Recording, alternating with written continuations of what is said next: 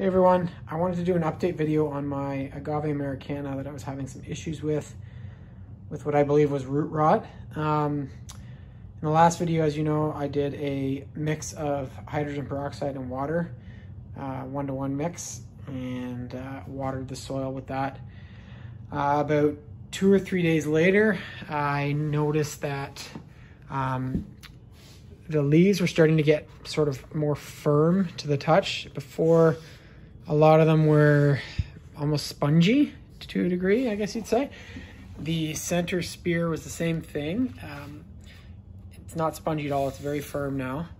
And it was, previously it was wrinkled quite a bit as well. So were some of the other, so you can see down here, there's like, I don't think there's a single wrinkle in it now, but it was all sort of shriveled up and whatnot. So I think it's doing better. With that said, I have noticed as of late that some of the tips are starting to yellow. So you can see here, I've got a yellowing here. This one's by far the worst. It almost looks like, I don't even know what it is, to be honest. Whether these leaves are just dying off because they didn't make it through the root rot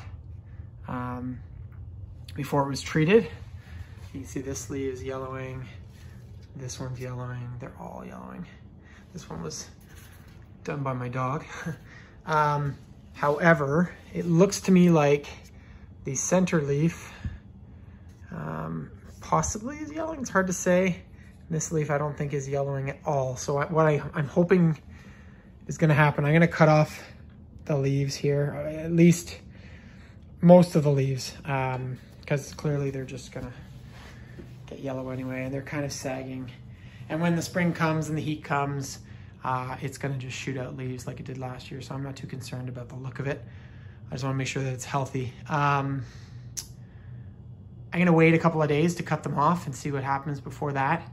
But if you guys have any other suggestions or have any other thoughts as to why the leaves might be yellowing, by all means, I am open for suggestion.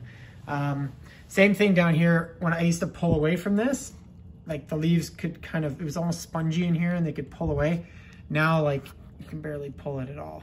So I think things are looking up. I just think that these leaves are done for, to be honest, but I'm hoping that the plant will still grow.